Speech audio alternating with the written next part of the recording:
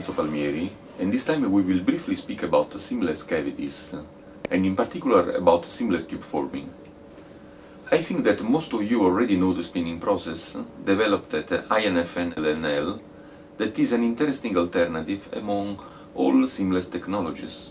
The cavity is straightforwardly spun from a circular blank by a cold forming process, and no intermediate annealing is required.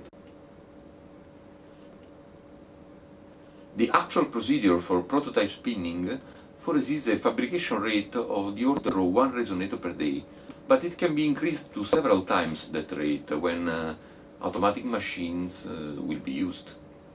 40 megavolt per meter has been reached in monocells, and RF tests are in progress at the moment on 3-cell cavities. Moreover, it has also been demonstrated that spinning perfectly combines with other technologies such as the sputtering of niobium onto copper and the niobium-clad copper. However, disposing of seamless niobium or copper tubes is mandatory for spinning seamless multicell cavities. I anticipated you that the process for forming seamless tubes in which I am currently interested in, just in this moment, is the cold backward extrusion that you already saw in a previous video. This technique, even if it uses expensive tooling, could actually result in cost savings. Why? Oh, because the sheet rolling steps are skipped. Nevertheless, I want to present you some other techniques I investigated already some years ago for obtaining seamless niobium or copper tubes. Let's start with flow turning. So, a short and thick cap must be formed by a thick flat disc, by spinning or deep drawing at your choice if you want. Then, the wall thickness of the cap is reduced and the tube elongated by spinning on a multi-spindle machine, in our case just 3 rollers.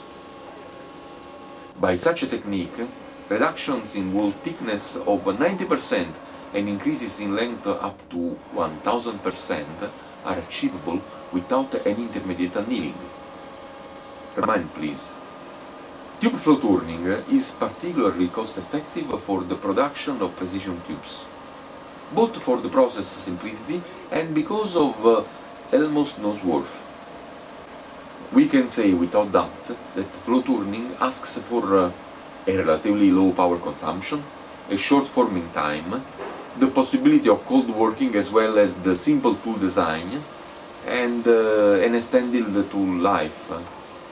All these together make certainly this process an interesting seamless tube forming technique.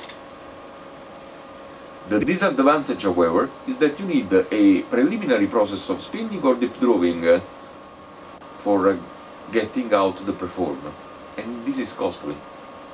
You can use 2 different techniques for tube flow turning, namely backward and forward forming. What's the difference? In forward flow turning, the plastically deformed material flows in the same way of the roller feed direction, while in backward flow turning is just the opposite. By the method you are seeing, we can rely on a really close control of the tolerances, since the metal formed under the roller will never move again, remaining firmly stuck onto the mandrel. Moreover, any variation caused by the variable wall thickness of the preform is continually pushed ahead of the rollers and eventually trimmed off at the end. Now let's pass to see the seamless tube forming by deep drawing. What's the advantage of deep drawing? It is an incredibly cheap forming process, since it is one of the most common sheet metal forming operations. Deep drawing gives poorer tolerances when compared with flow turning, but it is preferable for mass production because of the low costs and the reduced manufacturing time. And at last, for spinning cavities, we don't need an exaggerated tolerances of the wall thickness. Indeed, spinning is not hydroforming. If there is any thickness in homogeneity, this will be needed all together during the spinning step when passing from the tube to the cavity.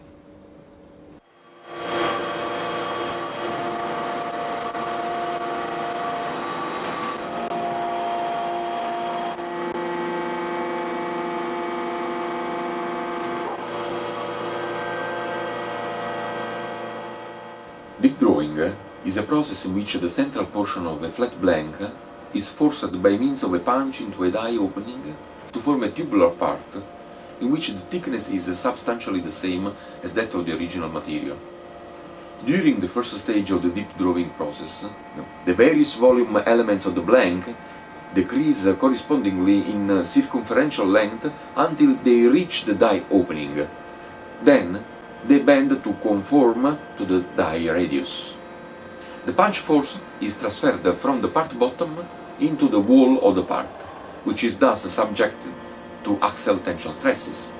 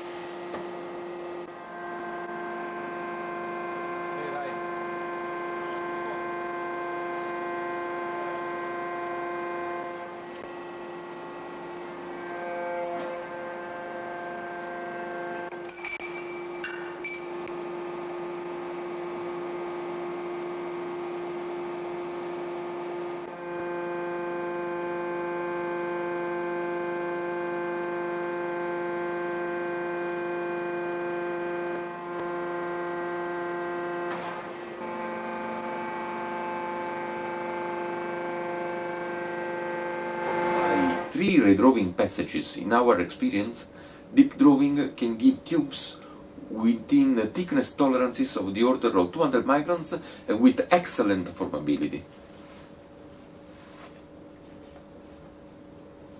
The only drawback expected in direct deep drawing is the high roughness of the tube internal surface. However, if you really want, you can easily get rid of it by reworking the tube on a steel mantle by flow turning. Reversal deep drawing has instead the enormous advantage to give an internal surface with a submicrometric roughness. How do we start? Just as for direct deep drawing.